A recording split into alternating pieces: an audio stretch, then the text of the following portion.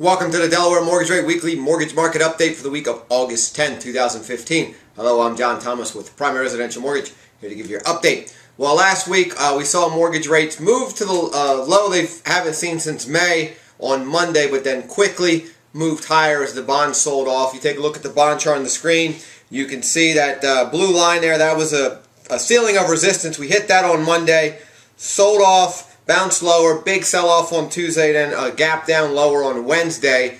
Now Wednesday we were able to hit a floor of support, rally off of that. You can see Thursday and Friday we rallied higher after the jobs report. So short-term trend is for it to move higher. Hopefully we get back up and test that ceiling of resistance we saw on Monday. So with that in mind, we're going to recommend floating your Delaware mortgage rate to start the week to see if mortgage bonds can build on this momentum.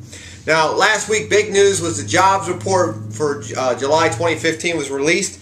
It showed 215,000 jobs created, just slightly below the 229,000 jobs predicted. And they also revised May and June's total higher by about 13,000 jobs.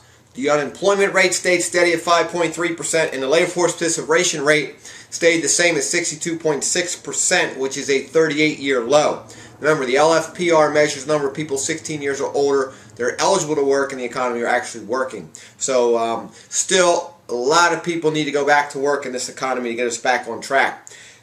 This jobs report, though, will put the Federal Reserve in a position to raise the short-term interest rates at their next meeting September 17th.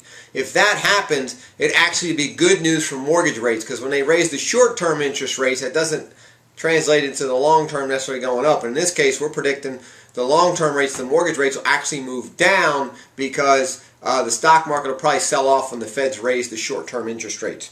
The Federal Reserve's also had their favorite measure of inflation come out last week, which is the PCE, or Personal Consumption Expenditure. So the core PCE moved up 0.1%, below expectations of 0.2%, and year over year we're only at 1.3% for the core inflation for the PCE. That's well below the Fed's target of 2%. So inflation being tamed is another good news for mortgage bonds. Now, in housing news, CoreLogic reported its home price index for June 2015, which showed home prices increasing by 6.5% year over year.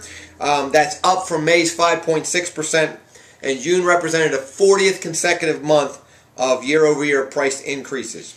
Home prices moved up about 1.7% from May to June, and home prices are now only 7.4% below the peak in April of 2006. So great news there on housing. Strong housing market, still a great time to buy. Predicting about 4.5% to 5% appreciation year over year next year, so still a great time to buy.